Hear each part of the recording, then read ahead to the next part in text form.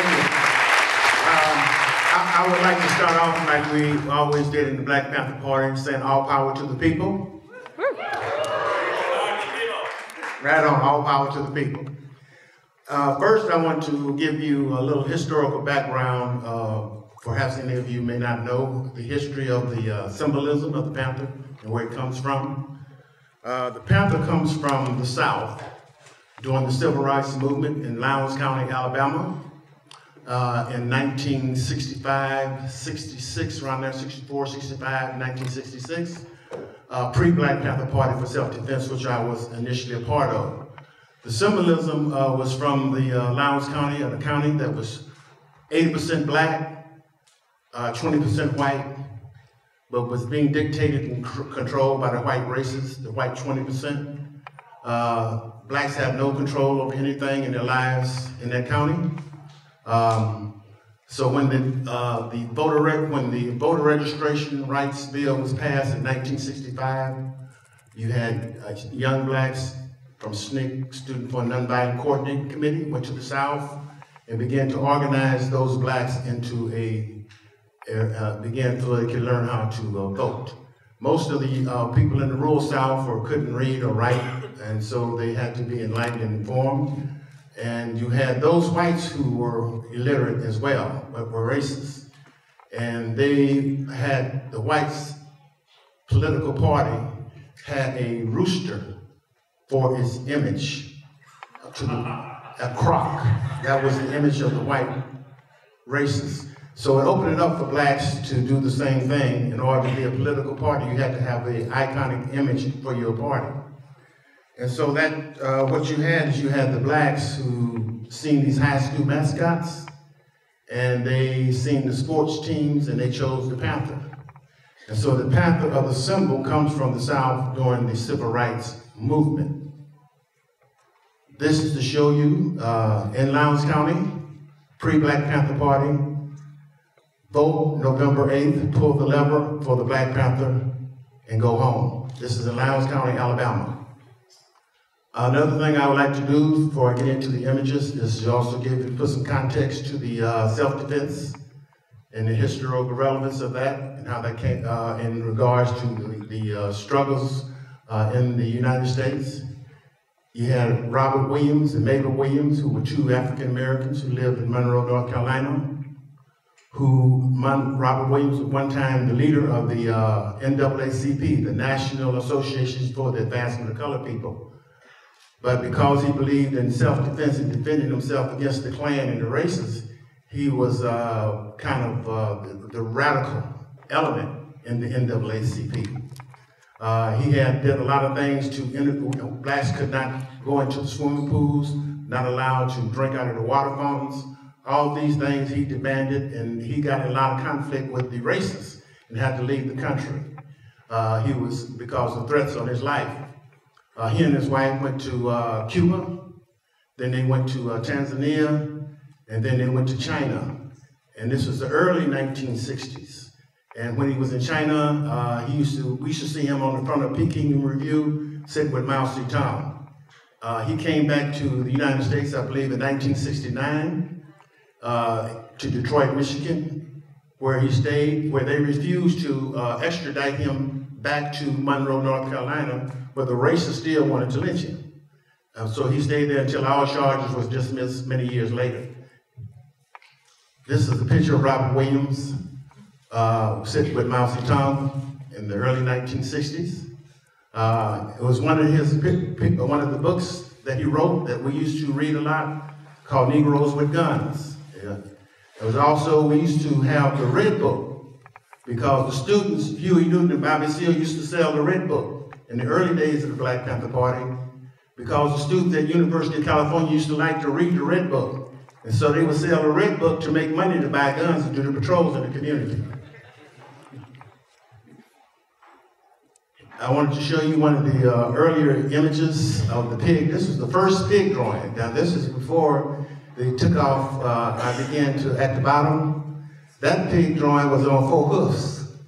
But and this was the first one I did because I hadn't thought about the other one yet. And when I did this one, Huey Newton we were working on the paper out of a studio apartment. We did this regular studio layout table, no layout table, just cutting and pasting. And he came in and said, we want to put the badge number in this pig drawing, with the pig drawing every week of the police that were harassing people in the community. So the first one was the pig drawing that you see here with this badge number is badge 206. This was the Oakland police that was shot and killed in Oakland, California when Huey Newton got wounded in 1968 when it started the Free Huey movement. He was known as a bad actor in the community. So therefore, each week we were going to put the badge number of the police who were intimidating and harassing people in the community.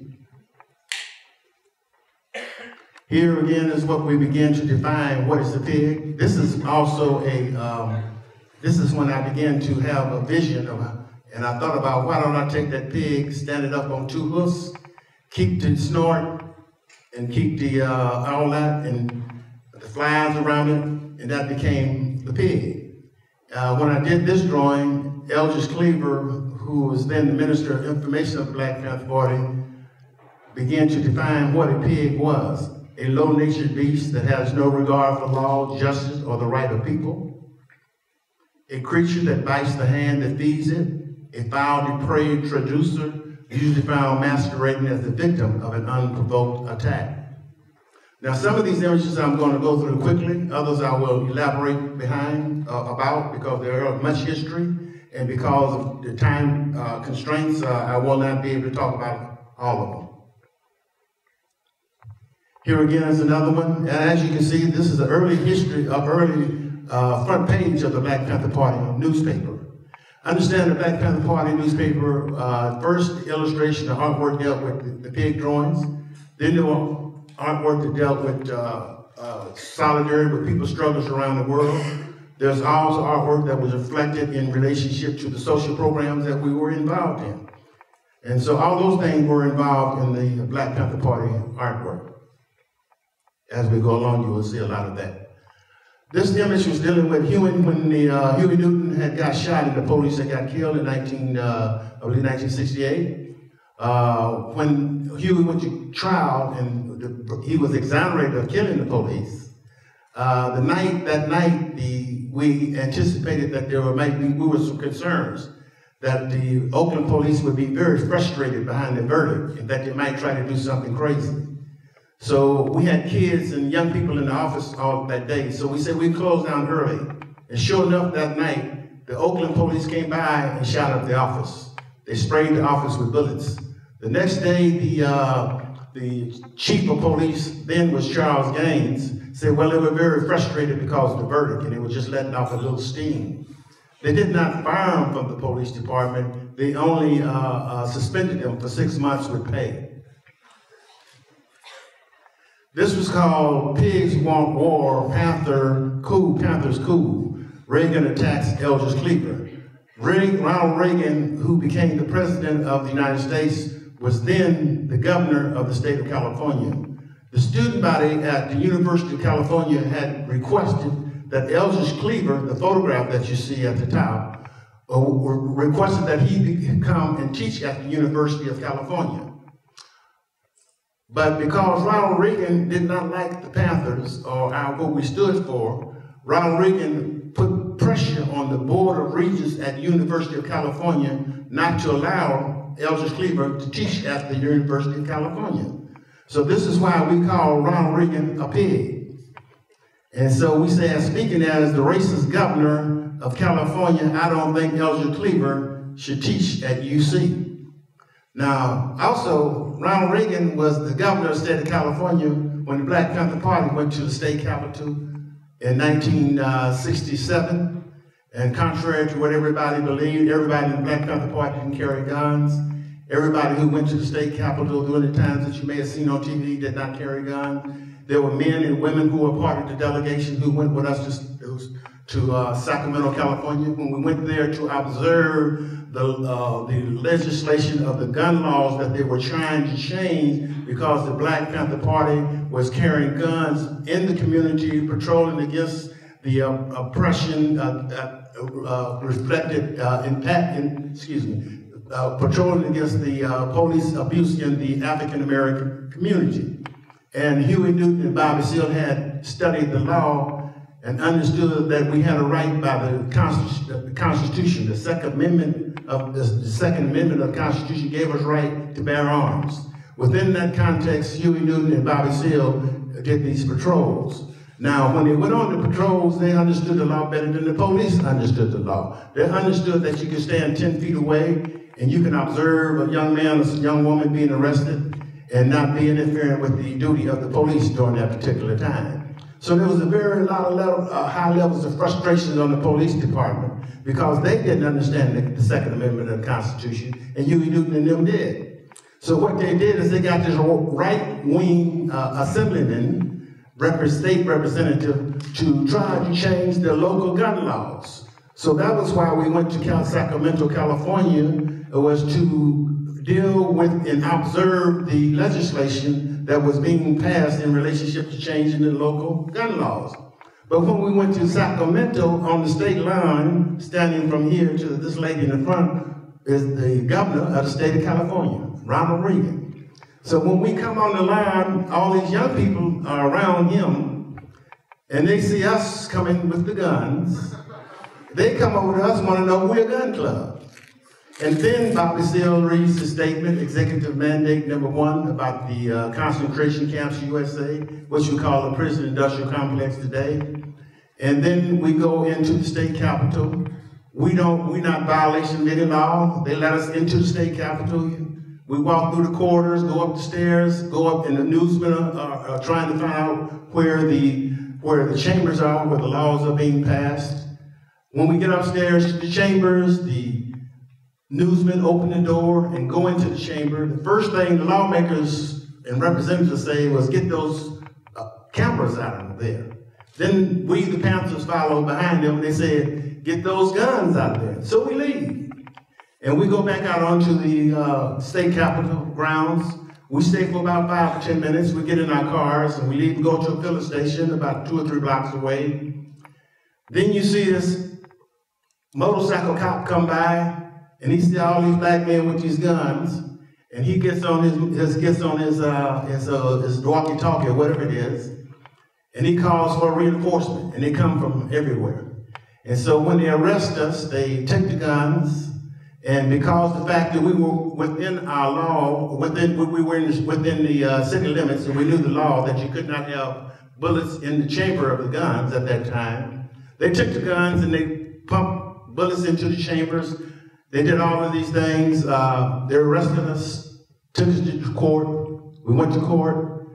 To make a long story short, they didn't know who had guns because everybody didn't have guns, and the guns weren't loaded. They were just there symbolically. And so what happened was that they said, well, we want to make a deal. We said, okay. And Bobby Seale said that they wanted 11 of us to plead guilty to a misdemeanor, a minor charge. And I was one of those chosen to plead guilty. And he said that we would get non-supervised probation. And so we went to the court and we pleaded in the court. The judge asked, well, how you plead? We said, well, we plead guilty because we want to get back and continue our organizing on a day-to-day basis. And when we pleaded guilty, and we thought we were going home, and the judge said, no, y'all going to jail. So they crossed us up. And Bobby Seale went to jail for about 6 months. I think I did about three or four weeks in jail. And you had others. Little Bobby Hutton, the very first Panther, was 15, 16 years old. Also was incarcerated. So that was one of the very first experience of understanding what the system and how it worked. This is a picture of what we call community control of police. If you see the flower in the young man's hand, this is dealing with Little Bobby Hutton, who was the very first Panther of the Black Panther Party. He was mentored by Huey Newton and Bobby Seale. He was 15 years old when he joined the Black Panther Party. Huey Newton and Bobby Seale had to get permission from his mother for him to join the Black Panther Party. And Little Bobby was a very serious young man. The average age of the Black Panther Party in the initial phases of the Black Panther Party was between the ages of 15 and a half, 16, 17, 18, 19 years of age. I was 21 years old when I came in, going on 22. Huey Newton was 23. Bobby Seale, Eldridge Cleveland, and a few others were 28 and 30 years old, and they were old folks of the Black Panther Party. So this was a youth movement. This was not an old folks movement, but we also welcome anybody who wanted to come and work with us. But at the time when it initially started, this was a youth movement. Little Bobby Hutton, on April 6, 1968, 2 days after Dr. Martin Luther King was assassinated in Memphis, Tennessee, Little Bobby Hutton was assassinated in Oakland, California. He was shot over 17 times by the Oakland police in Oakland, California. This is called Pigs Run Amok. This is one evening when I came back from organizing with Eldridge Cleaver and Kathleen Cleaver in San Francisco. And we had been out organizing all day. About midnight, the police came to us, to the house, knocked on the door. Eldridge Cleaver asked who it was. He said, San Francisco police. He said, do you have a F warrant? If they had a warrant, it was legal. They could come in. We had no problem. But they say they don't have a warrant. So he said, well, you have to kick the fucking door in. And they began to kick the door in. And so what happened, though, is that the reason why this took place is because there had been threats on Eldridge and Kathleen's life. And so they had got, through our attorneys, had got the right to have a gun within their house for their protection.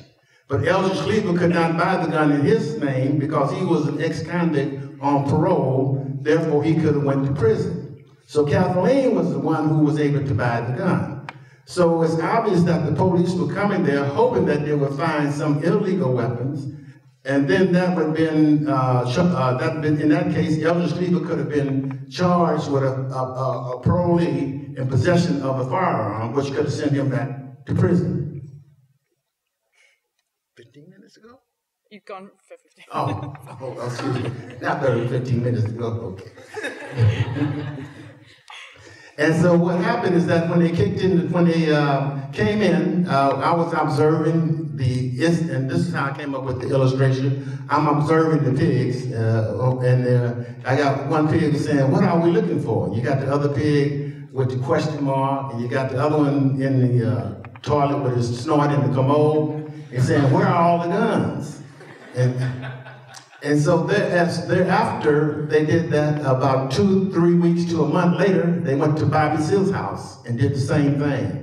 It was thereafter we wrote this executive mandate number 3 that you see at the bottom of the paper, where we say we would no longer allow the police to come and kick in our doors without a search warrant. If they had a search warrant, it was legal. We had no problem. They were welcome to come in because we had nothing to hide. But we're just not going to let them come and kick in our doors without a search warrant. And we referred to a situation that took place in the 1940s in Chicago with a gang called the Al Capone gang, who was the rival of another gang on the other side of town. And what happened then in that instance is that the Al Capone gang had some of its members dressed up like police. And they went across town, and the other gang thought they were real police, and they slaughtered them. So we say we would never allow that happen again. So at this time is when you began to have the police infiltration into the Black Panther Party.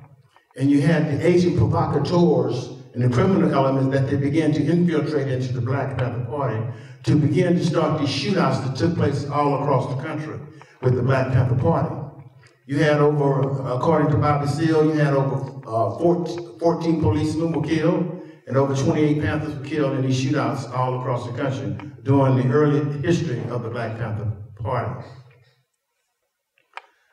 Based on that executive mandate, you had a young man named Bobby Heron who wrote a poem, and I illustrated the poem. It says, knock, knock, who's there? The pigs. Got a warrant? Don't need one. I'm coming in. Bang, bang, oink, oink, off the pigs. Also, during the 68, 67, 68, there were many rebellions in the United States. There were over 200 rebellions, riots, resistance movements across the country because of police abuse in the United States. And you had the war in Vietnam going on at that time in 1968. So it's hell outside, it's hell inside. Nowhere to run, nowhere to hide. America being spelled with 3 Ks, like the KKK. It was something that I didn't create, but I thought it fit well with this picture. Here again is another one. It's on Babylon, used the biblical word to coin America, which Elder Cleaver began to use that word. You have the pig standing in the middle of the Pentagon, ready for overkill, with missile between his toes, a lynching rope in one hand. He's got a blood-sucking vulture on the butt of the gun. He's got drooling dollar bills out the eyeglasses and out the mouth, got hand grenades in the other hand. And this is 1968, and this is the Pentagon. And you had, in New Haven, Connecticut, you had Bobby Seale and Erica Hugger, 2 Panthers who had been framed for murder of a Black Panther, which was eventually were found not guilty, and the agent provocateur was found guilty and sent to prison.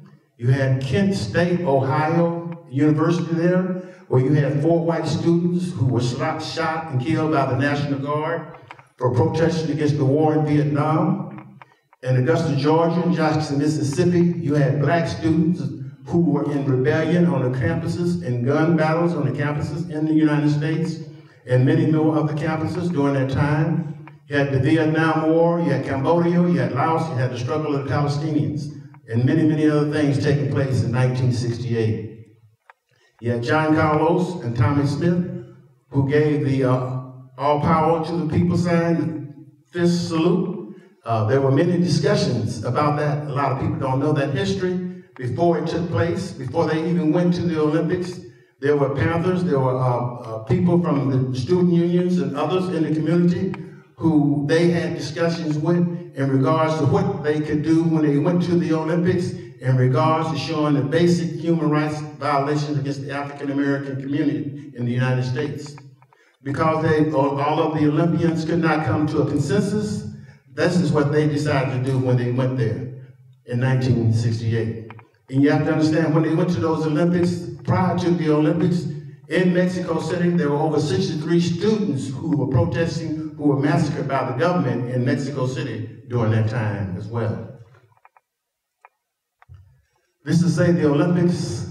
He gets down on the ground, he runs the race, he comes to the winner's line, he stands up on the podium, and he stands and he's still holding up the American flag. And when it's over, a nigger is a nigger is a nigger. It don't make a difference if you're an Olympian, don't make a difference if you're a doctor, don't make it if you Black or people of color, you're gonna be profiled in the United States of America. You had over 600,000 young African Americans and brown people in the United States in New York City who were profiled only because of the color of their skin. Just recently, that was a lawsuit. You had, they said less than 1% of those who they stopped and they profiled and shut them down and searched them, less than 1% had any contraband. But when they did the research, they found that 45% of the white people that they didn't search had some kind of contraband. So that's institutional racism. Get out of the ghetto, get out of Africa, get out of Asia, get out of Latin America, U.S. imperialism. Get out of the ghetto, get out of Latin America, get out of Asia, get out of Africa, U.S. imperialism. It's all the same: local police, National Guard, Marines. I mean, we know today it's all the same. The military, they are militarizing the local police departments all across the country. All the military equipment that's coming from Afghanistan and all the other locations where they have it, they're now giving it to the local police departments. Ha, ha, ha, good old American peace. That was Henry Kissinger, the Secretary of State, I believe, soon to your right, and Richard Nixon, who was the President of the United States. Both of them were criminals running the government. This is in Vietnam. The Vietnamese says, and I quote, "If the enemy refuses to get out, annihilate him." This is a little rap now on caricature as the U.S. imperialists wind up all the little toys, send them off to war. And they become conscious over there, and they come back and they turn on the U.S. imperialists. A lot of them joined the Black Panther Party. Many of those who were in the military did join the Black Panther Party. This is showing you what war does to human beings, the psychological impact of war. Today, you got ex-GI veterans that you don't hear about. Every day, you got Vietnam veterans committing suicide, not just Vietnam, today you have those who are in war committing suicide all across America today. Our fight is not in Vietnam, free the GIs. Our fight was not in Vietnam. The Vietnamese wasn't cause of unemployment. The Vietnamese wasn't cause of indecent housing. The Vietnamese wasn't cause of police murder. The Vietnamese wasn't lynching us. So our fight was not in Vietnam. Our fight was right in the USA. This is a paper called Pastilla. These were La Siete de la Raza, the seven. This is the same paper. These are Latino brothers who were charged with the murder of a San Francisco policeman. They weren't able to defend themselves. They had no money. They had no lawyer. So we helped them get a lawyer, and we helped them get money. And we shared our paper with them for four or five issues so they could plead their case to the public. And they were our comrades. And eventually they were found not guilty of killing the San Francisco policeman. This is imperialists nursing all this other little imperialists. All these countries that the U.S. is nursing here are directly or indirectly involved in the colonization of other people in the third world. That particular image I did when I was in North Africa in Algeria in 1969, when Algeria had the real progressive government. We had liberation movement status there. We had people there who were in exile. This is called the Zionist puppet state of imperialism, U.S. imperialists and associates. This was done about 1968. This is when you're sending those unmanned Sputniks up into space, and we said whatever's good for the oppressor has got to be bad for us. And here you have the pig up in here with the gun saying, "Hey, handle those slaves with care. We're gonna need them for Mars, Pluto, and all those other planets." Then you got the slave getting off the slave pig ship saying, "I knew we should have stopped this shit before it got off the ground." Then you got the pig over here with a pick and a shovel saying, "Okay, goddamn it, don't take 400 years this time." That's in relationship to building up America. White only, at last. This is the space.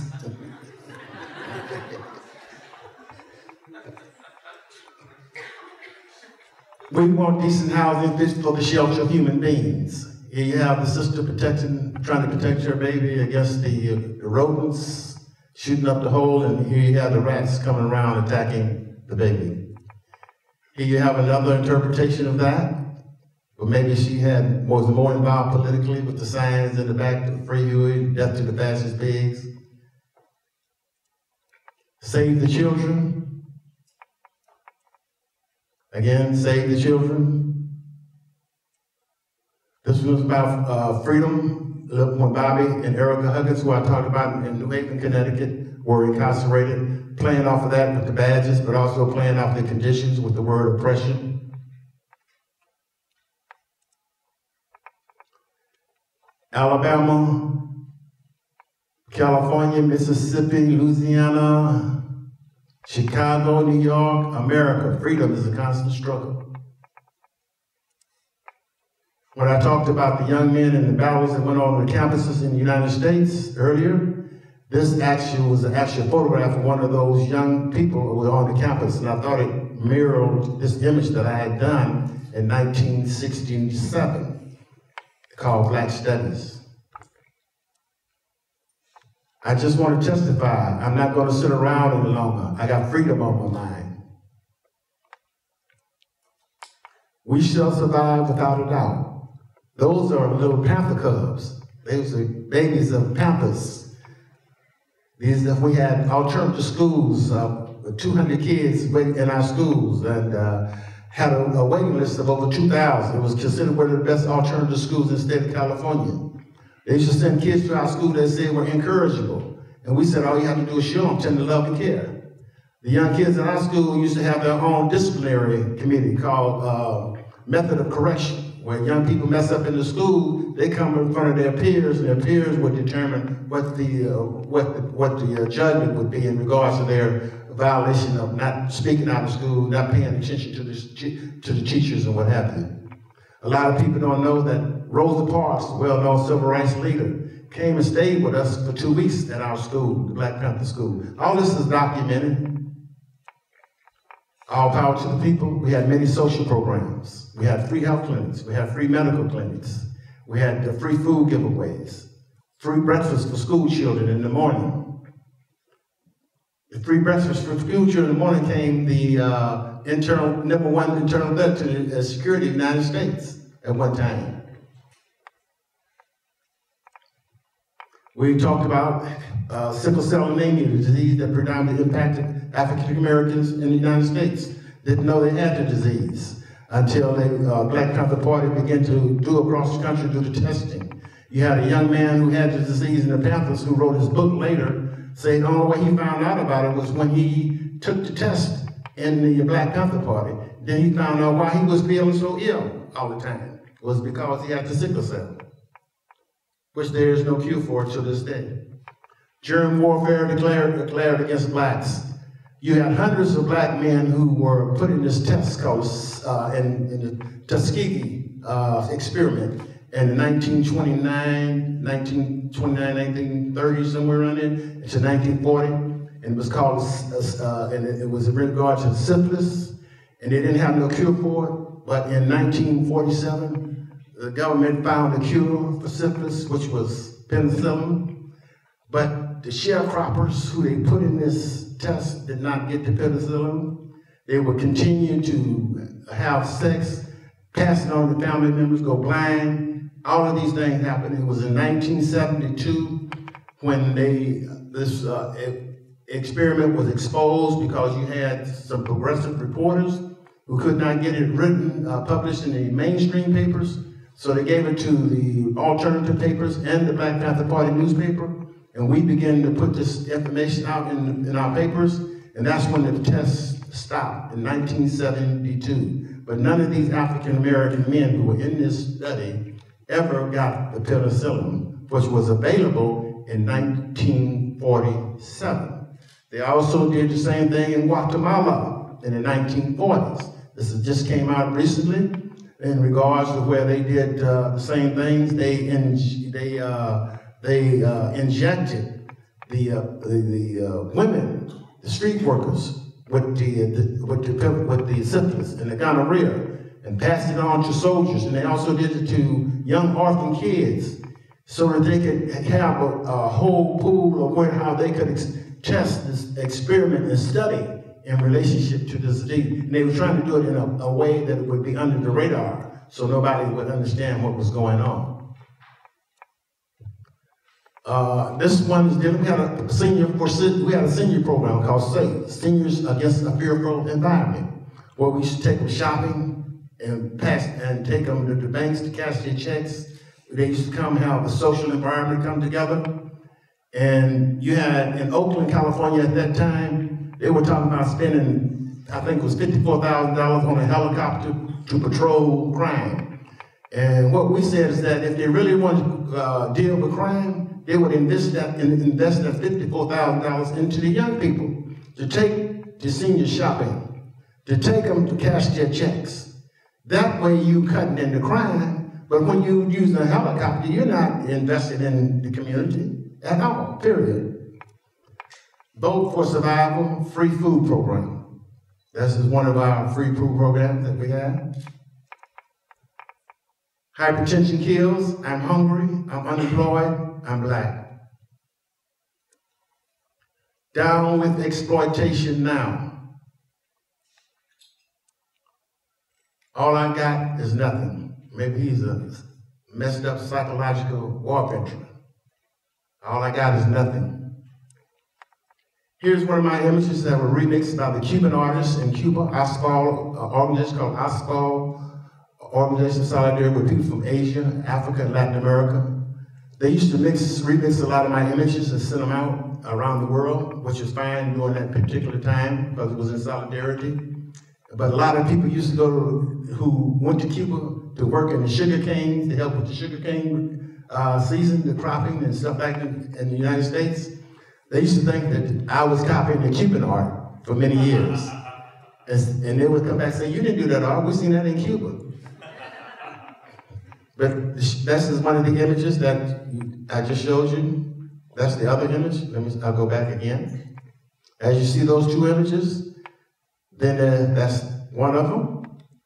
That's the other one where they put them both together and they made that amazing, beautiful poster. Here again is another one of the images that they used of mine and did it in color and did the solidarity with the African American people, August 18, 1968, in 4 different languages. That's the original artwork for that one, which was a small drawing inside of the newspaper itself. This one, Afro-American solidarity with the oppressed people of the world. This is also one dealing with the apartheid system of South Africa. At the time, I didn't have any other book, but a book called A House of Bondage that was dealing with the oppression, repressive conditions in South Africa. So I tried to take the photos out of there and to illustrate in a collage kind of thing the repression that breeds resistance. And it's like a spark that lit the prairie fire. This is the repression that goes on, and out of that flame, when that spark lets the prairie fire, out of that flames comes a freedom fighter. And it says, repression breeds resistance. Here again is just a simple one in 1987. This is after the Black Panther Party. This just has down with apartheid on the backpack of the young man, and he playing with these little cutie pies. This one is, says, we have to fight, although we have to die. We have to hold up the blood-stained banner. We got to hold it up until we die. My mother, she was a soldier. She had in her hand the freedom plow. When she got old and couldn't fight anymore, she said, we got to get up and fight anyhow. My father, he was a soldier. He had in his hand the freedom plow. When he got old and couldn't fight anymore, he said, we got to get up and fight anyhow. Now, with all our soldiers, we have in our hand the freedom plow. When we get old and can't fight anymore, we got to get up and fight anyhow. This is one of the brother self-determination, preaching self-determination defines to his young one. I, Gerald Ford, and the 38th puppet of the United States. President of the United States is a puppet. They don't control nothing. Corporation control that, everything. This is indictment. Black Panthers wanted for conspiracy of exposing America. And that little rat was then Richard Nixon, and then Mitchell, John Mitchell, was Attorney General. This was on Halloween, and it said, trick or treat, pig, trick or treat. You got Richard Nixon, who was the president, and Spiro Agnew, who was the vice president. Both of them was criminals. They had to leave the government in disgrace. Both of them kicked out of the government. Class brothers.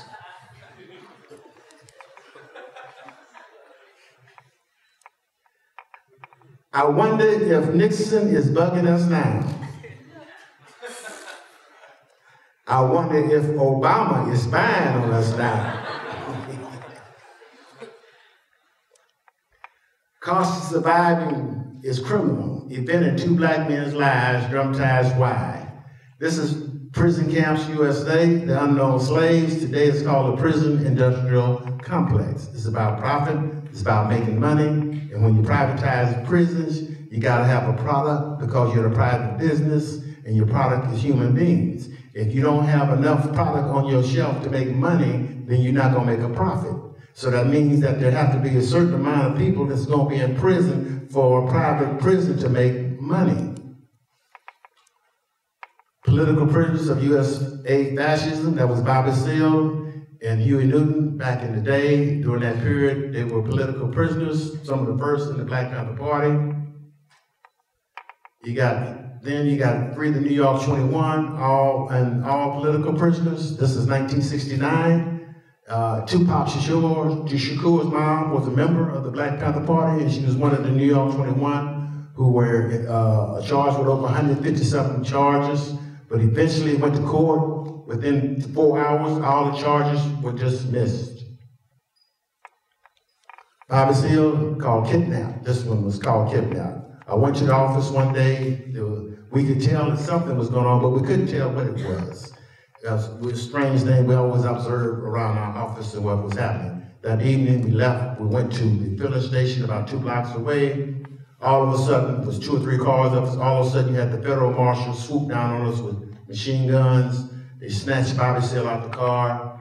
They took him off. We had Panthers who followed him. He took him to San Francisco. We got in touch with our lawyers. They had took him to the federal building in San Francisco, and they were taking him back to Chicago because this is 1968, and I believe he had spoke at the Democratic Convention against the war in Vietnam with all the other activists and radicals outside of the convention.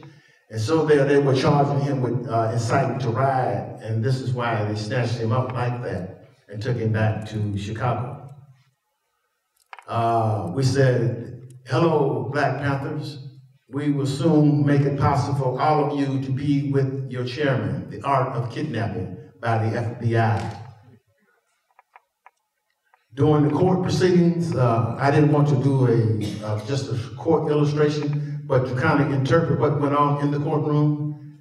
During the court proceedings in Chicago, Bobby Seale, lawyer Charles Gary, well-known activist lawyer who died recently, some years back, had to have a minor operation, and Bobby wanted to defend himself in the court, but they refused to allow him to do that. Every time they would mention his name in the court, he would object. He wanted to cross-examine a person or interject something into the court. Instead of them taking him out of the courtroom, they chained and gagged him in the courtroom and kicked him over in the chair. Never in the history had this ever happened before. Only other time was when you had the Angola three other Black Panthers who also were chained and gagged in the courtroom. This is a picture of New Haven. This is what they really were trying to do in New Haven, Connecticut, when Bobby and Erica Huggins were on trial. They were trying to electrocute him in the lecture chair during that time. Huey Newton didn't like the picture. He said it was too real. But Bobby Seale said he liked it because it brought a lot of attention to what really was trying to go on at that particular time. This is when when Erica and Bobby were released from New Haven, Connecticut. This is hallelujah, the might and the power of the people is beginning to show. This is about justice. This is Fred Hampton. You can go to YouTube and you can look up the murder of Fred Hampton. If you haven't, if you know nothing about it, you go there, you see the story of the agent provocateur who stole a car, took it across the state lines in Chicago. They told him if he worked his way up into the Black Panther Party infiltrated, they'd make a deal with him. He did just that, and he set up the whole murder. We got documents where now that show that this whole raids came down from the White House. The first initial raids in 1969 was to take place in Seattle, Washington. But you had the Panthers there who kept getting these calls from this black FBI agent who wanted to talk to them, and they refused to talk to him. And they finally said, let's go see what this guy is talking about. And he told them that they watch out for these raids out to kill him, but they thought it was like a psychological game they were playing. And sure enough, it was true, because what happened, the documents now show that they had went to the local authorities, the mayor and the local politicians, and because they refused to go along with the raids, that they had to disband it, and they went and did it in Chicago. So they killed Fred Hampton. 4 days later in Los Angeles, California, after the murder of Fred Hampton, there was a 16-hour shootout and a 16-hour standoff and a 5-hour shootout with the LAPD. Carl Hampton, not no kin to Fred Hampton, Black Panther, Houston, Texas. cleaned up the community. Seniors could go out the houses. No prostitution, no drugs, no nothing in the neighborhoods. Got the altercation with the police there. 2 weeks later, the police come back. Somebody tells Carl Hampton that the police are out there. You had the church who let the police go up into the church tower. And when Carl went out into the street, you had a police sniper in the church tower who shot and killed Carl Hampton. Same thing happened in New Orleans. You had the police come dressed as nuns and priests. The young lady Panther comes through the door, and they shoot her through the door, but she survives. I got, how many minutes? You've gone for 45. Okay, I can go for 45. I got about 15 minutes then. Okay. George Jackson, who was, you can look up George Jackson, who was a common criminal who became political in the and joined the Black Panther Party. And we started the first chapter of the Black Panther Party inside prison, in San Quentin Prison, was our first chapter of the Black Panther Party. This was called Homecoming. Sonia Sanchez, a well-known poet. This was the first cover of her poetry book, and this is the image also in the exhibit. This is showing our solidarity with the first people of the original caretakers of the land in America, the American Indians, and they were they are AIM, American Indian Movement, was our ally during that period. See, this is Boycott Lettuce, Cesar Chavez and the farm workers in solidarity with them. This is all showing that African Americans were also sharecroppers at one time. This is Malcolm X, the warrior. Malcolm X, the founder, who was all said by any means necessary, was the slogan that Malcolm X talked about. This was Dr. King, who Dr. King began to talk about the greatest purveyors on earth. And he was talking about the United States government. When all you got to do is listen to his speech, why I'm opposed to the war in Vietnam. That was the speech one of the speeches that got him assassinated. Because he says, why they were trying to tell him to stay on the path of civil rights. But he was beginning to deal with human rights.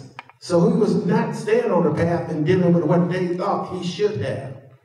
Therefore, when he began to talk about the war in Vietnam and racism and going beyond the boundaries of the United States and solidarity and revolution in relationship to turning things upside down in the United States, that was the things that began to trigger in relationship to them, that they had to get rid of one of the greatest articulate communicators that we had at that particular time.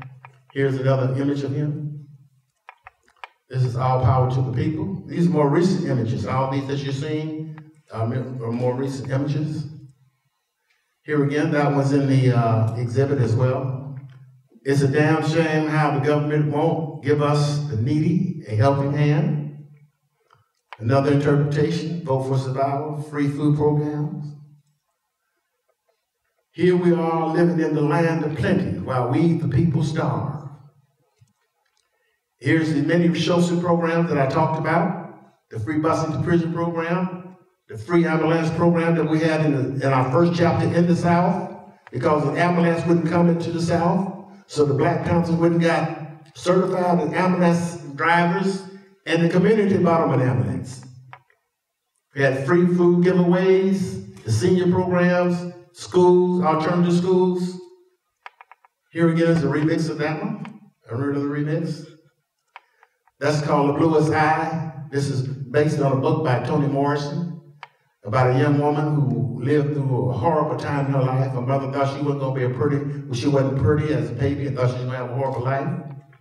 But in the essence she did. She was raped, compared racism and all those other things. On the last page, Toni Morrison said that she could have been assassinated. And for me, that meant that you didn't have to be assassinated by a bullet. You could be psychologically assassinated. This is about reparations, red, white, and blue. This is an exhibit with Japanese American requesting reparation, African Americans requesting reparations. Here again, also dealing with the figures, spelling out the word reparations, chained together. This symbol here is a Dugan symbol from West Africa, which means you are a slave of him whose handcuffs you wear. This is also what I did with a small book company that wanted to do that same thing as a small book. This was a woodcut done in collaboration with Fabiano Rodriguez, a young, amazing Chicano artist who were doing about around the issues of justice, power to the people, justice now, down with exploitation. This is, again, dealing with the symbol of shape of Africa and the word peace. Here is again, peace. The struggle continues from one generation to the next. Peace heals, war kills. The new world order, the same old order. Man made money, money drove man mad.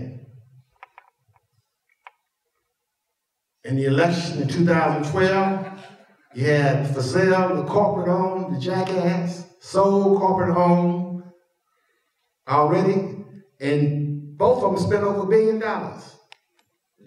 Obama spent $1 billion, Democrats.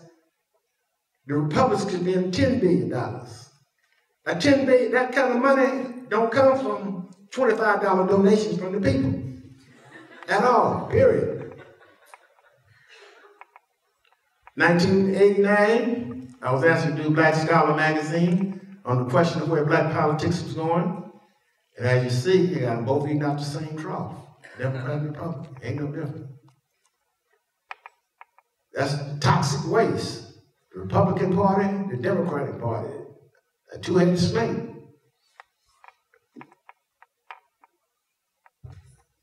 This is called kill list.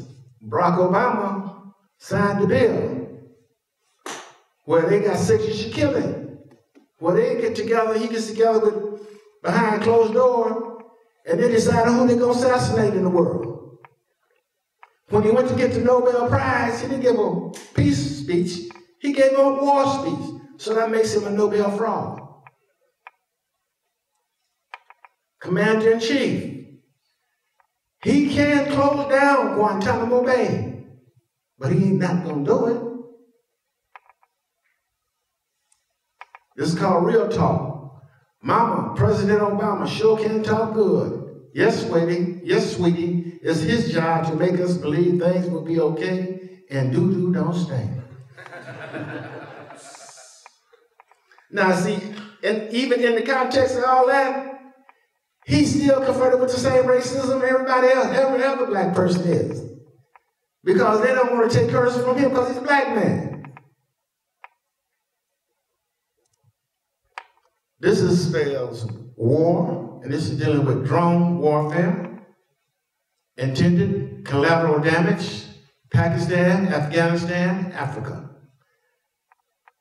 Every drone and so-called terrorists they kill with a drone, they killed 28 innocent people.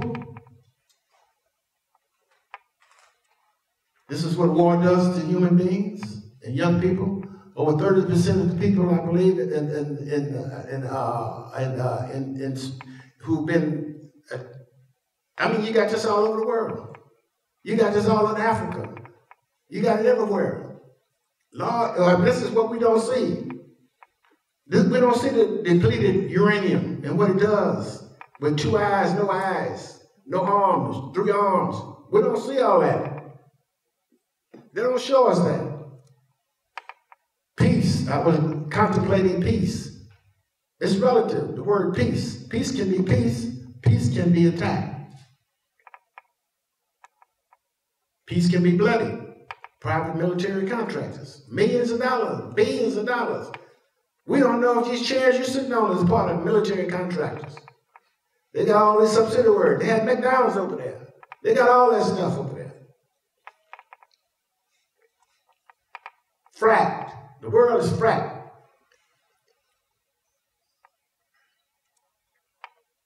Genocide.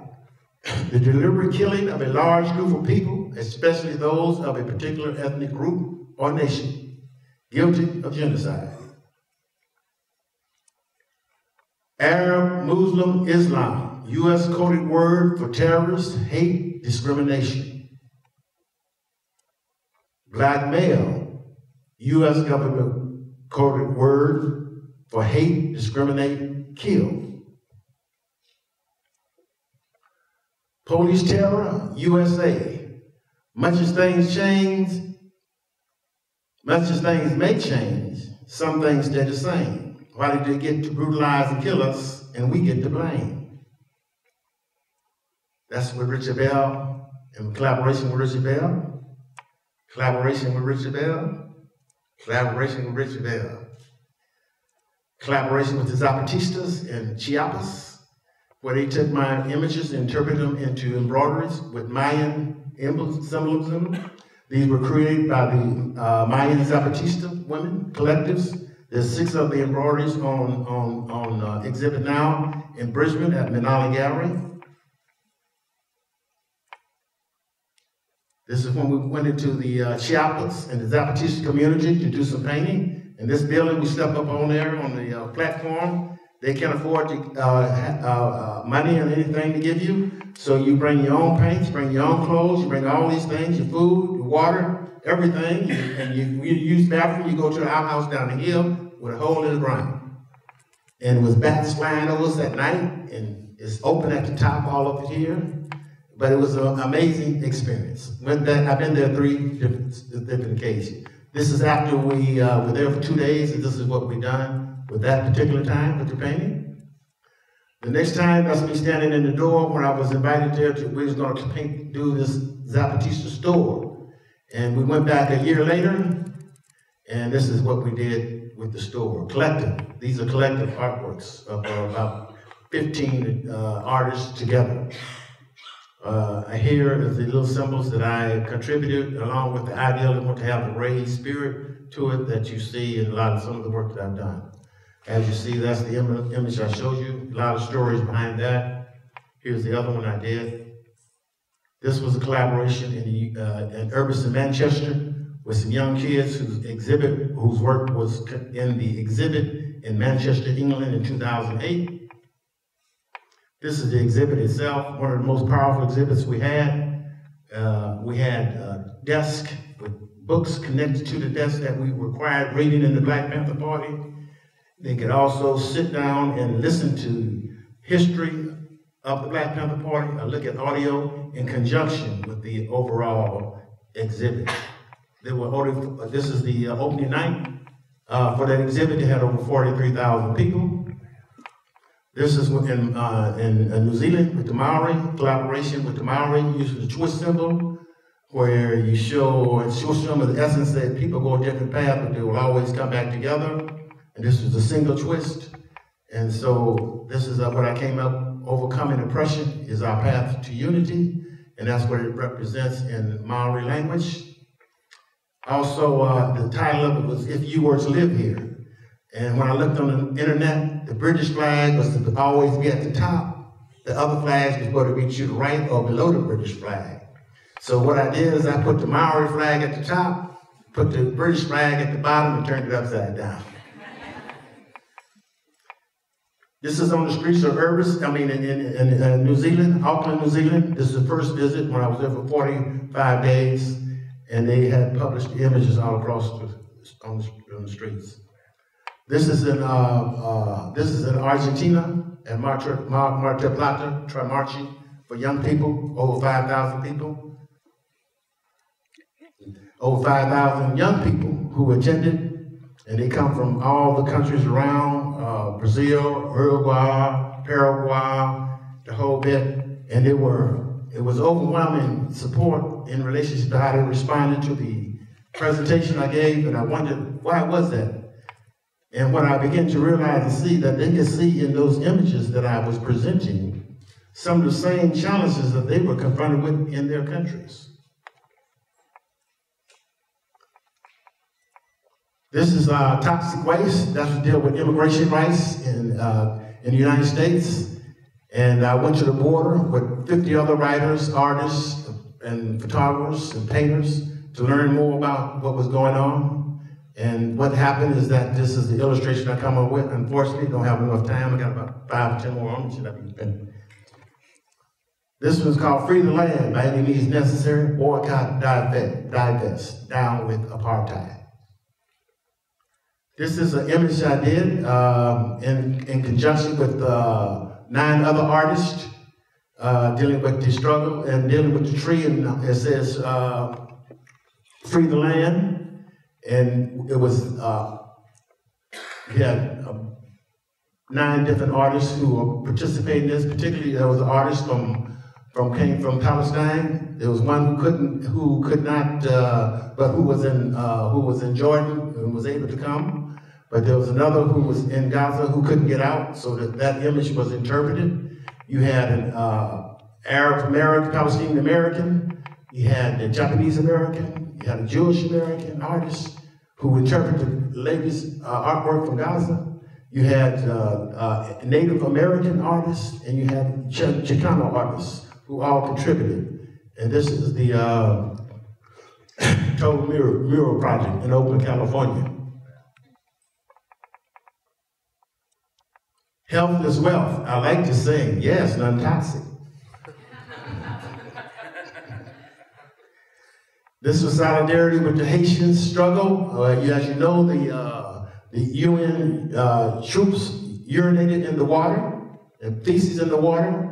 And you have the cholera epidemic, where you have over 8,000 Haitians have died from the cholera epidemic.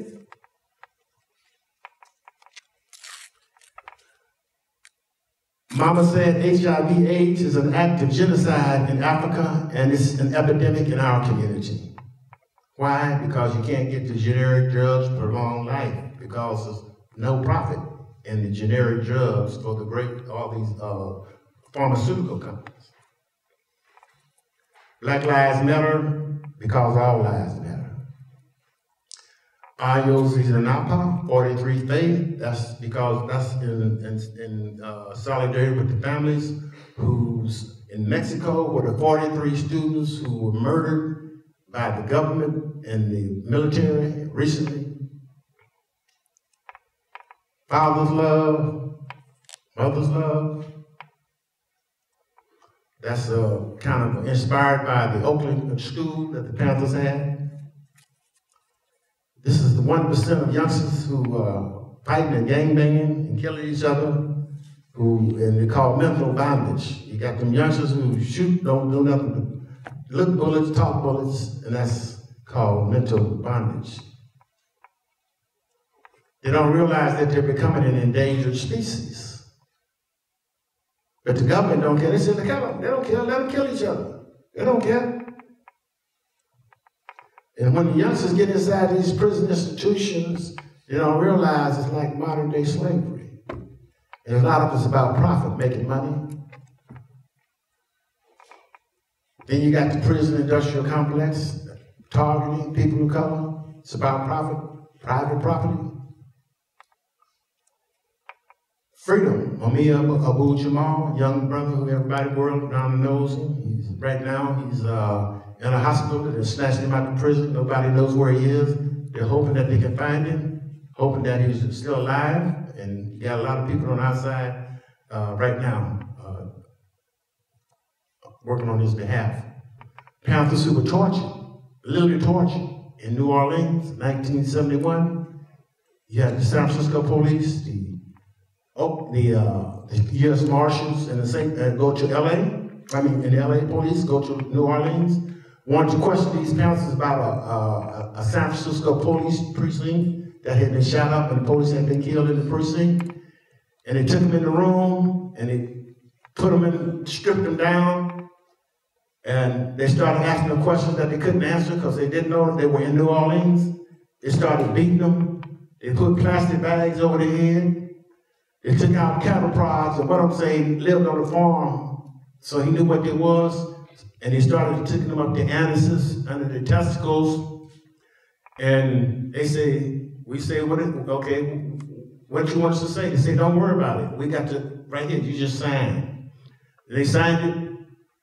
And when they took them out, they tried to bring the charges up in New Orleans, And the judge said, well, it was done under duress. They won't say torture. So therefore, they threw the charges out. They tried to try him again in San Francisco.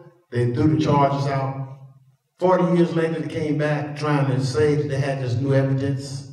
And then in the final analysis, they had no evidence. They had to dismiss the charges. And they had fabricated the evidence because they claimed they had a cigarette lighter that had the Panther's fingerprints on it. They took it to 5 different laboratories.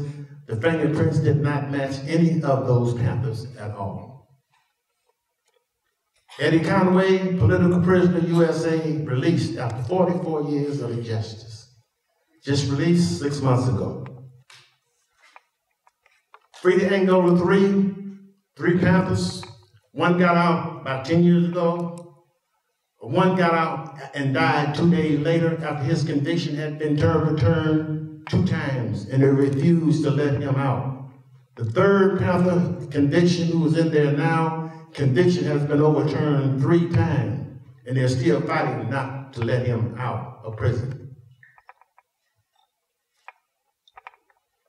This is another interpretation of an old one, justice and combination together. And it says, in support of our comrades, political prisoners, USA, freedom fighters, fighters for peace, justice, freedom, particularly the struggle against recognized cruel and oppressive conditions, government's inhumane policies and actions. And the last one is free political prisoners, USA, all power to the people. Thank you much.